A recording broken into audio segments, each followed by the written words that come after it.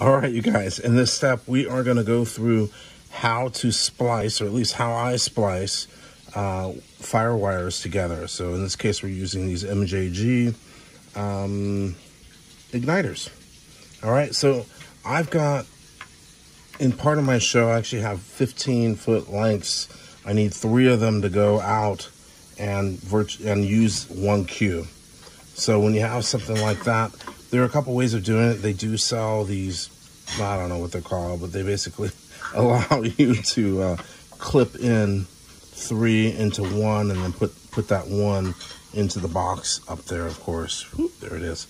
But I don't have that. So what I'm going to do is I'm going to cut off one of these quick plugs here. And we're going to do that with these others as well. Actually, let's just do it. How much do I need? I like to save it so that I can make longer lengths as well. And in this case, we're going to go a little bit longer on this one. So we're going to use this piece here as the leader out to the other 3. And then you got to locate the center of the 2 wires. There's a blue and a white wire. I'm going to use these scissors and hopefully not cut through my wire. And basically slide that down to about there. I think that looks good. Since I'm already here, I'm going to take my wire trimmer, or I don't know the name of this, you guys. But we're going to pull off about that much of the wire and do the same thing on this side. And we got to do the same thing with the next pieces as well. So this is going to be my home base one. This is the one that actually plugs into the cube. And here's the first one that we will connect with the others to that. Let me get the right thing. So we're going to use scissors and do the same thing. We're going to cut this one. And you want to be careful so that you don't expose the copper wire. You know, sometimes you can get so close that you expose it. But I did all right on that. So now I'm going to take off about the same amount of shielding. Ooh, I'm getting technical. All right, and they do mark them blue and white, so you can put those together. So we're going to do the next one.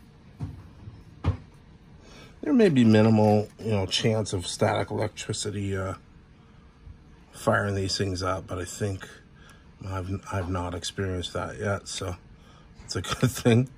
I don't have anything highly combustible around me, so I think we're okay. So we'll do the same thing with this one.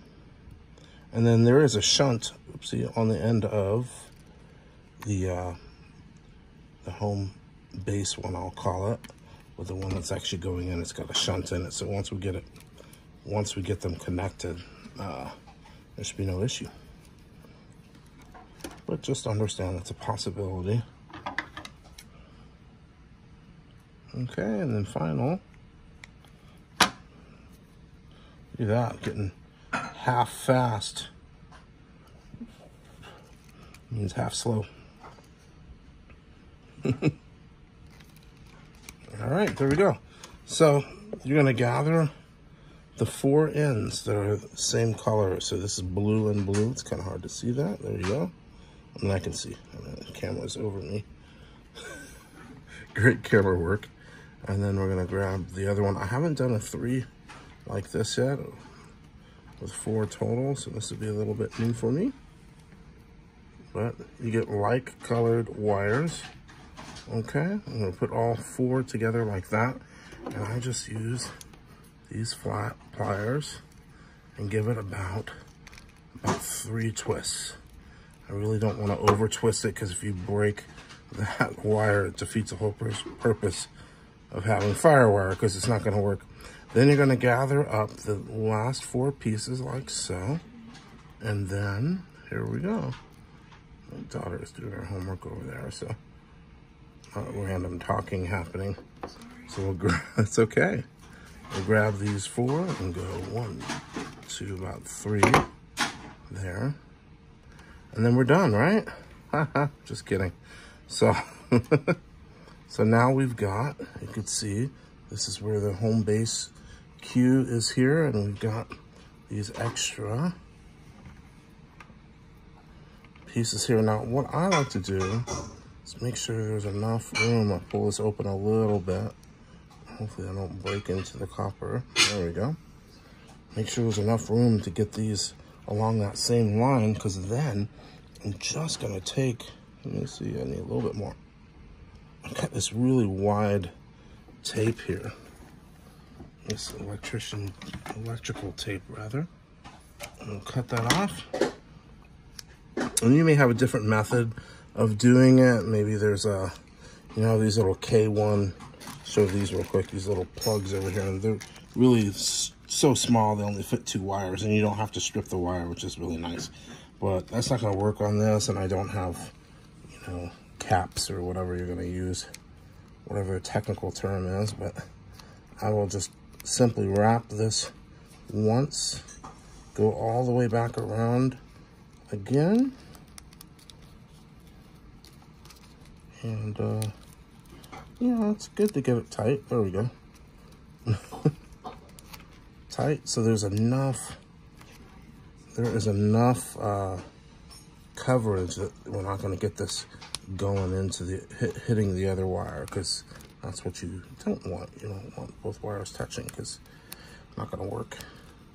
All right, and then I'm going to fold that over, and it looks like we've done a halfway decent job. So now I've got 3 that are fed off of one quick plug. And normally what I would do is I would plug this in, and I'll do it afterwards, but because it's on my phone that's being recorded, we're not going to see if it has continuity. But I'm pretty sure after removing the shunt and plugging them in that we will absolutely have continuity. But nice thing about quick plug, you just throw them right in. So there you go, that's that section.